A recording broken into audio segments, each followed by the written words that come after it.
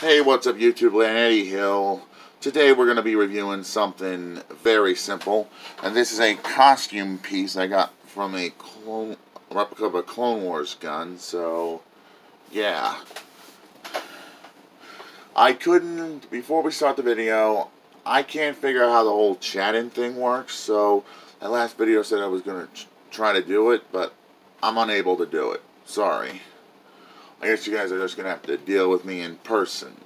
Deal with me on the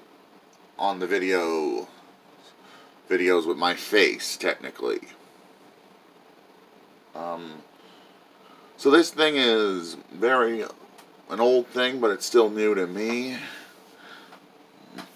It's a great blaster. It makes a good Clone Wars blaster, man. And it does make noise.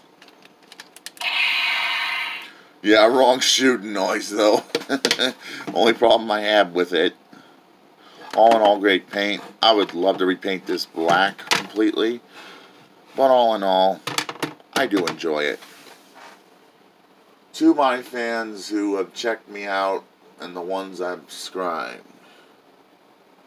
What I'd like to say before ending this video. You guys rock, and you helped me reach another subscriber mark today, 11. So thank you for subscribing.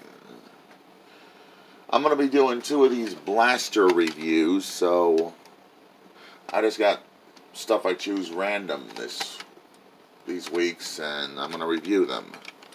So I'm trying to make them different at the same time. All in all, I am doing great on this channel. Where you can find this gun? Maybe you could find it on Amazon for a good price. I'm getting off topic. You can find this on Amazon for a good price, maybe eBay. Probably can't find it in store anymore, maybe at a flea market or thrift store. This is definitely worth your money if you don't have the Nerf gun version. Definitely highly recommend this. It's Eddie Hill, moving on.